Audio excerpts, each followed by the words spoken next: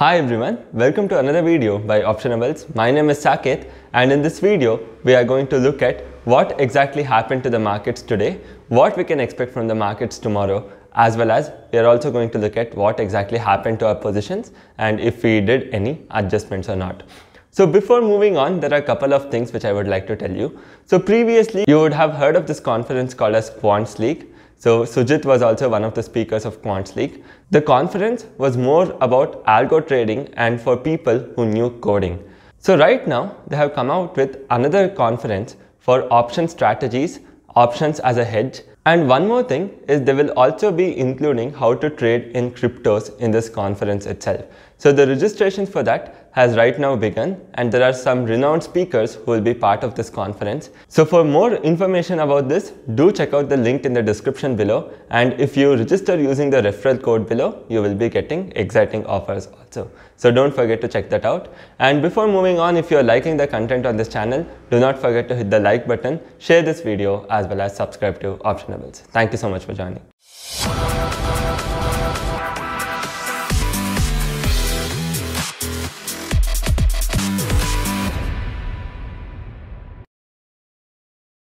So before moving on in this video, I would also recommend you to change the playback speed to maybe 1.25 or 1.5x as per your convenience, because the entire video will be crisp as well as short. So now we will understand what exactly happened to the markets today. So morning the market opened gap up. Yesterday also we had discussed there was an overextension of call writing because the PCR ratio was something like 0.4, and that is extremely low because there are lot of calls compared to puts. So when such things usually happen, market is bound to find support at lower levels and people start writing put options therein. Right? So today also we got to see something similar, and in yesterday's video I had also mentioned that if the market opens above 17,000 and if we can sustain above 17,000 for some time, we might expect an up move, and that is what exactly happened today as well. And today's move was pretty well supported by banks. Actually all the sectoral indices were green, but mainly it was led by banking sector alone, and Bank Nifty too showed a very strong momentum in the morning, continued till the afternoon. Towards the end, we saw some profit booking or slight down move in both Nifty as well as Bank Nifty. But right now for Bank Nifty, 36,000 has become a very strong support, and we will also be looking at the OI data and what exactly it suggests. So yesterday again, as we had discussed, we are looking at a range of 35,500 on the downside and 37,000 on the upside. So we should see whether this is going to hold or not. And for the Nifty, again the range of 17,300 on the upside to 16,700 on the downside still remains intact. So if this range is broken, then we can expect further up move or down move accordingly. So now if we also look at the FII and DII figure, we do see that today almost net to net was no change, because FIIs have sold for around 2,500 and DIIs have also bought for around 2,500 crores, but still we saw some really good momentum in the market and it sustained till the end. Right now even the European indices are trading in green, and even SGX Nifty is indicating a positive flattish start. So it is important for us to see how exactly the market moves tomorrow. So I would request you to watch the video till the end, as I am going to tell you how we adjusted our positions based on OI, and we were able to end with a profit of close to 4 lakh today. So we'll be knowing about that more towards the end of this video.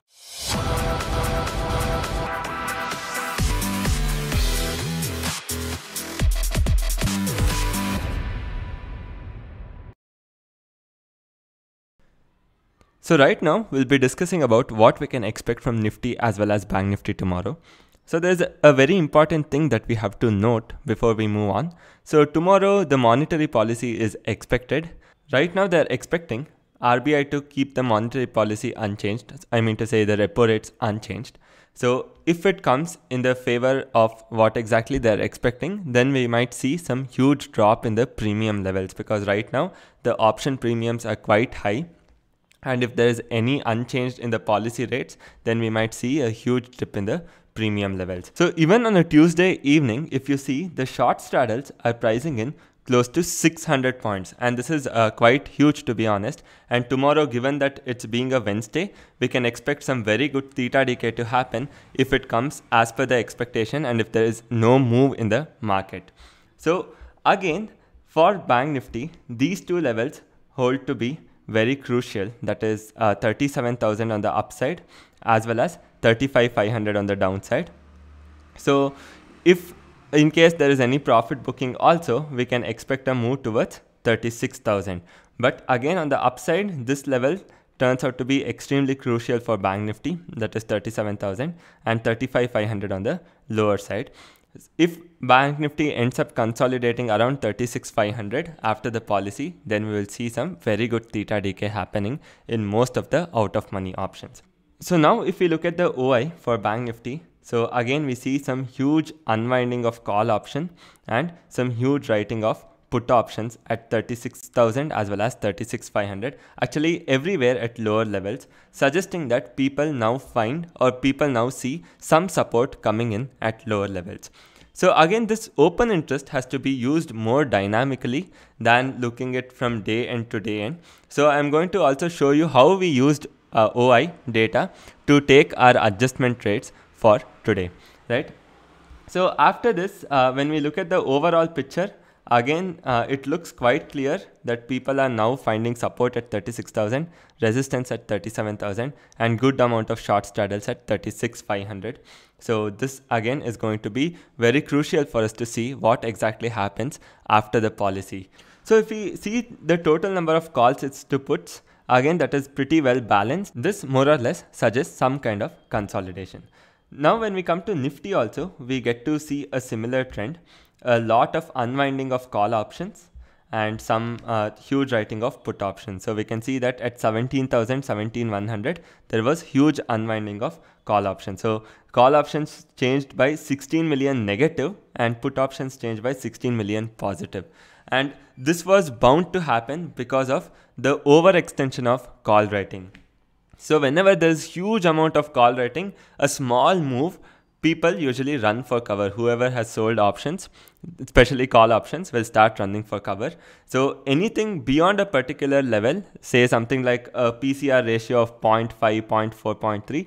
So these things suggest some kind of overextension. So when we look at the overall point of view from Nifty, again we get to see a strong put option writing at 17,000 and 17,500 with strong short straddles at 17,200. Even now, there are totally more number of calls compared to puts, which suggest that markets can remain little bearish in the shorter run. But we do find some good support coming in at 17,000, which is again a pretty good positive for us. So we might not expect a huge upside, but we have support coming in at lower levels as well. So it is crucial for us to see how exactly the market moves after the policy. So again here, 16,800 holds the key on the downside, as well as here 17,300 holds the key on the upside. So even today we saw that it was unable to cross 17,300 and it held 16,800 as well. So it is important for us to see how the market will move post the policy, right? So now coming to the trades, what exactly happened to our trades? Yesterday we had lost around 3.2 lakh, but today we recovered around 4.16 lakh.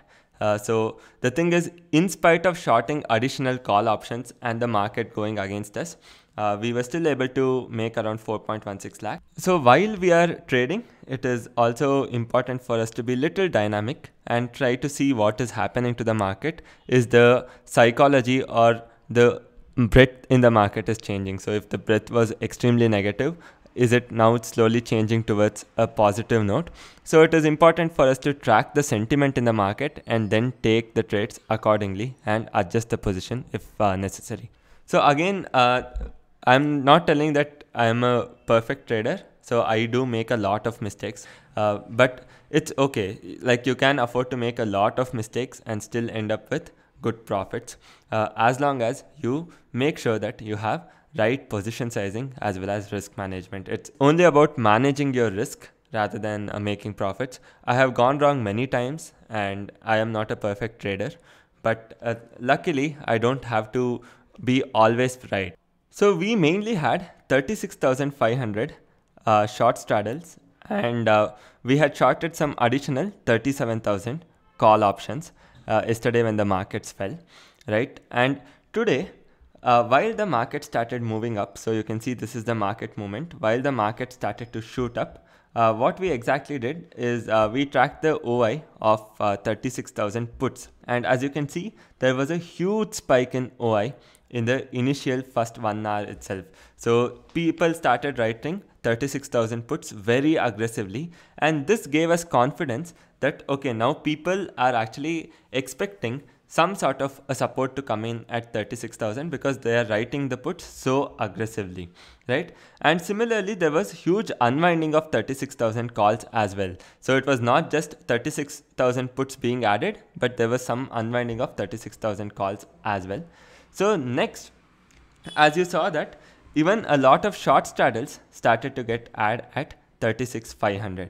So you saw that this is 36,500 puts. So there was a huge increase in 36,500 puts, but you can see that the unwinding of 36,500 calls is not that much. That means not everybody closed their 36,500 call option position. Rather, there was just some huge addition of 36,500 puts. So that means they were more or less creating short straddles at 36,500. So once we saw this happening, so we mainly had 37,000 calls additional shorted, and this was more or less coming towards our short straddle, which was a big positive to us. And we had this 37,000 calls shorted, which was giving us a loss.